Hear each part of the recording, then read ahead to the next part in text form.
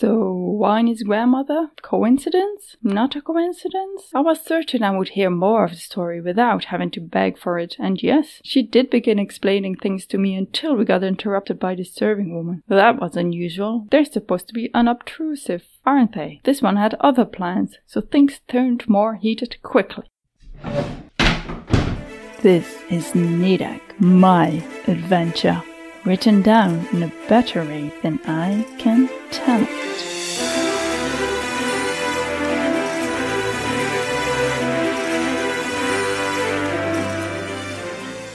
Episode 45. A Second Servant. Why, Pagewyn is your grandson and you're opposing him in secret? Nadec couldn't help keep the incredulity out of her voice. She busied herself shortening the halbert's shaft, placing it on her back, and removing the harness. Rietta didn't say anything. No one did, which made Nadec feel even more awkward. All those eyes staring at her. Balls. It wasn't until Nadec searched for a place to sit and lay the halberd. Rietta pointed towards 2 empty chairs at the head of the long table. Melia had already found a chair against the wall, where a few other servants sat. "It is by no means a secret." The older woman barked a laugh as she sat herself next to Nadec. "My grandson knows well enough I have never agreed with the order of the end, and he should have never accepted the throne. But The door flew open. All heads swirled to look at the serving woman standing in the doorway, slightly shrinking in on herself. She held a large tray, full of pitchers and cups. "What are you doing, Miralda?" The voice came from one of the men. Nadec tried to recall his name, but failed miserably. Something like Katie? Bellini? Vellini? I'm only bringing more drinks to accommodate for the new arrivals." She nodded her head towards Nadec, tried to curtsy while stepping towards the table, but nearly lost the balance of the pitchers on the tray. Her face, already blushing from the attention, turned a shade redder. "I couldn't hold this tray with only one hand, so opening the door wasn't easy. Apologies if I startled you." Her eyes didn't seem to be able to look away from Nadec as she spoke. A long sigh escaped her lips when she managed to put the pitchers down on the table without spilling anything. Before the sigh ended, she was on the floor on one knee, hands on top of the other one, head bowed, in front of Nadec. "Here we go again," Nadec thought. "My dear Princess Isho, could I please swear my fealty to you? Because I do swear it. Fealty, I mean. I swear it now, I will be loyal to you. And can I please also apply for work at the royal court? I can—" "Miralda!" The same man as before now jumped to his feet, his chair toppling backwards. A mixture of embarrassment and anger showed on his face. "Milan? Brelan? Valinen? I'm sorry, Bronson." "Really?" Nadec thought. "I wasn't even close." "I am really grateful for you to give me the opportunity here, but if I can improve—" "My lady, please, I have 5 years of experience working as a servant and pouring drinks and helping the cook. Do you know how versatile being a serving woman is? I promise there are many good skills you could use, and—" "That's enough." Rietta's voice cut the woman off.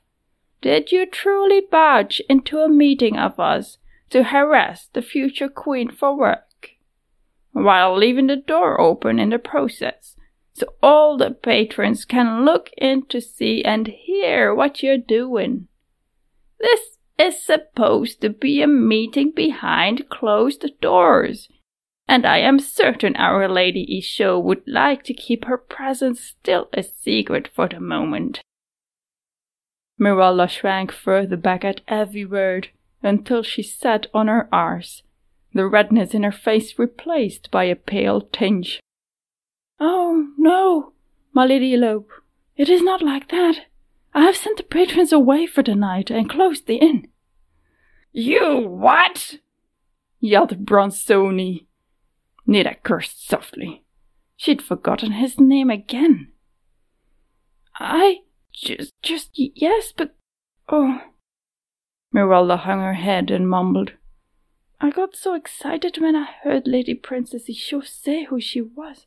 I could not possibly not do anything at all. I am sorry. It was a mistake, I suppose." "You squared sure it was a mistake. Go pack your bags, girl. Enough mistakes made. I don't need you here anymore." Miralda's eyes filled with tears, and she picked herself up from the floor. That Brinsey fellow was certainly an angry one.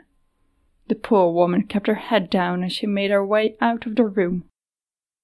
"Hold on," Nadec commanded, surprised at the way her voice sounded. A perfect blend of command and friendliness. A queenly voice.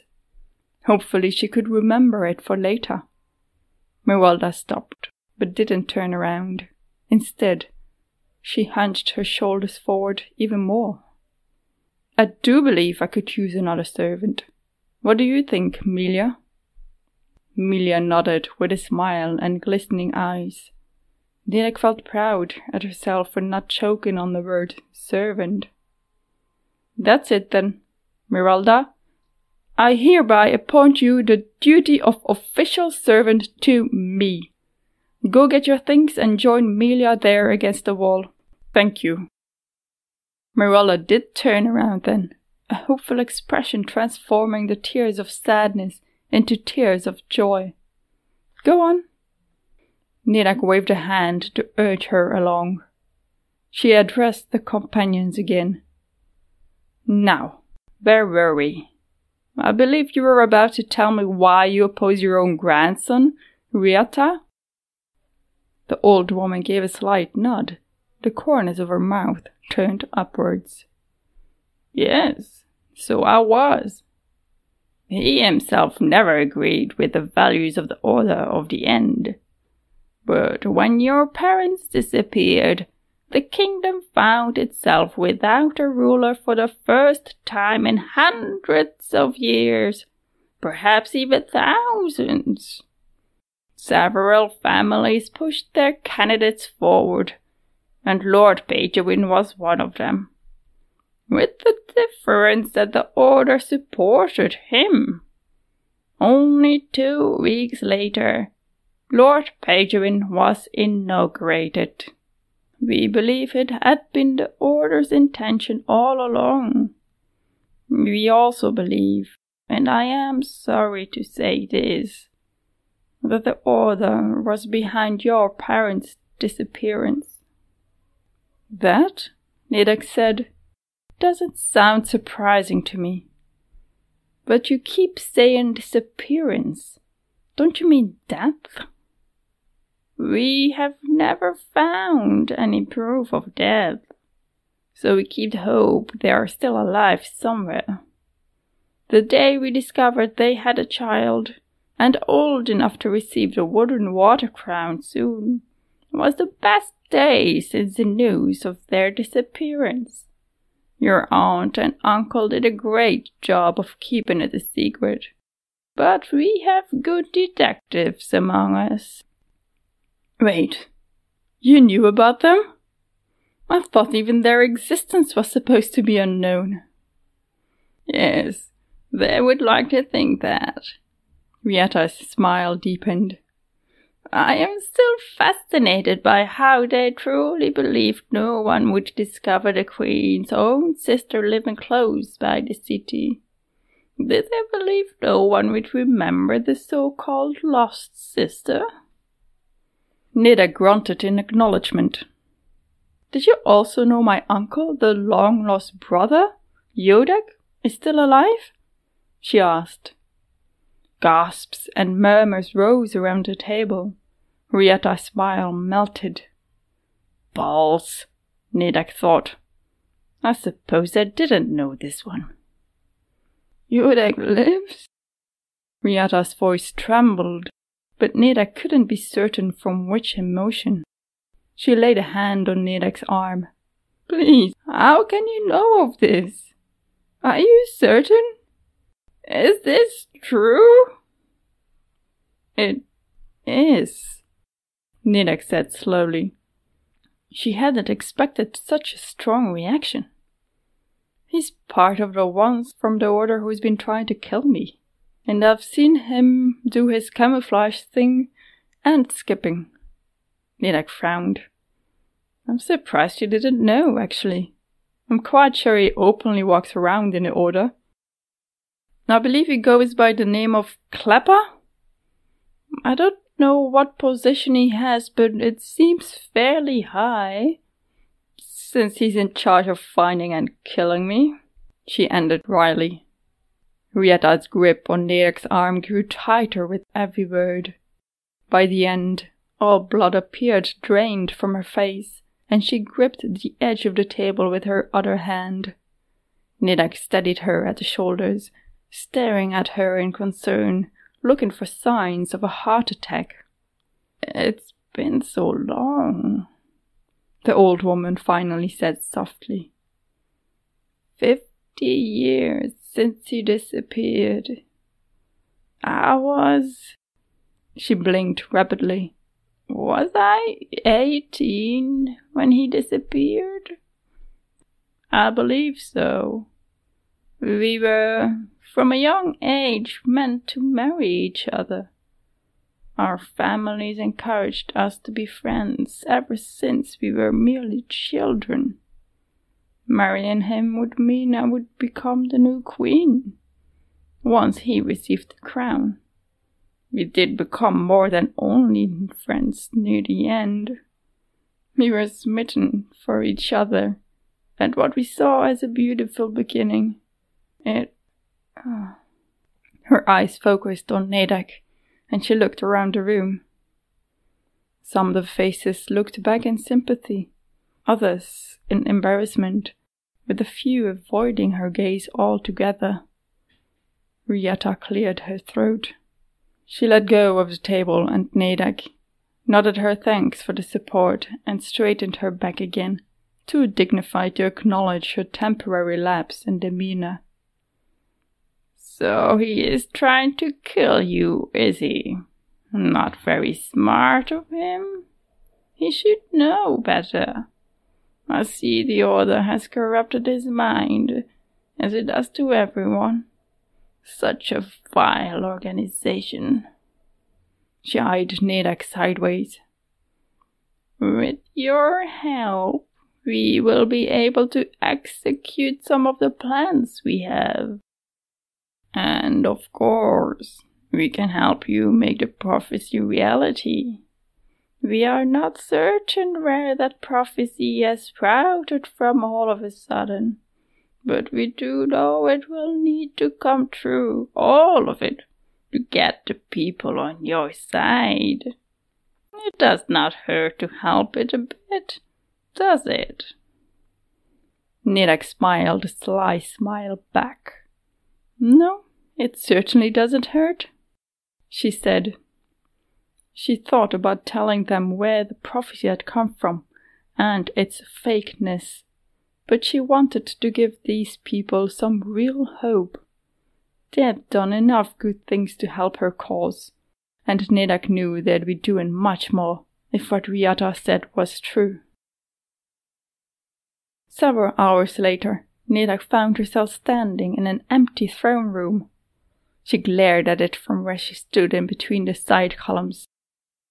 Patat was gone. Where had it taken him, and why?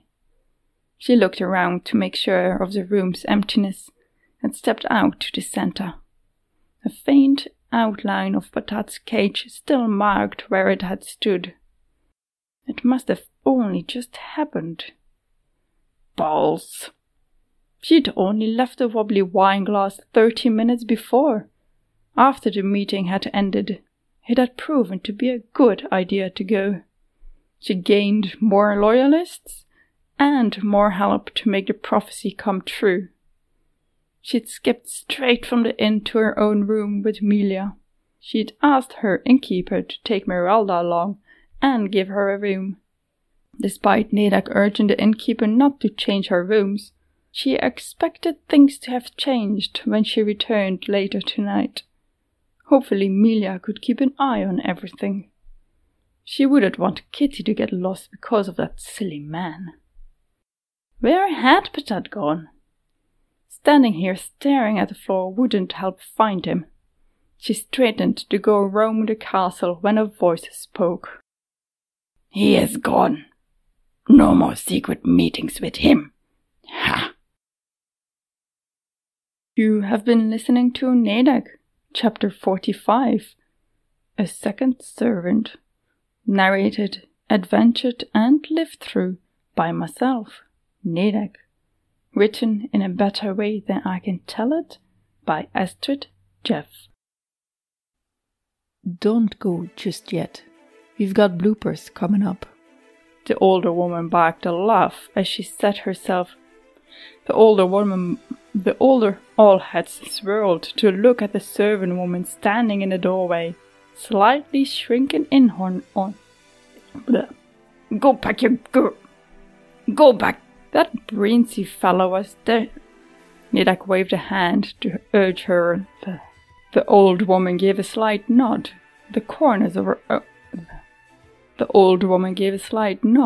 The corners of her mouth turned upwards.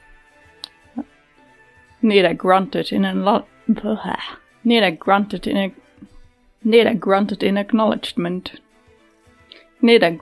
acknowledgement. Bloody hell, it's hot. She hadn't expected such a... Despite Nadec urging the innkeeper not to He is gone. No more secret meetings with him. Ha! That's not his voice, is it? They're supposed to be unobtrusive, aren't they? They're supposed to be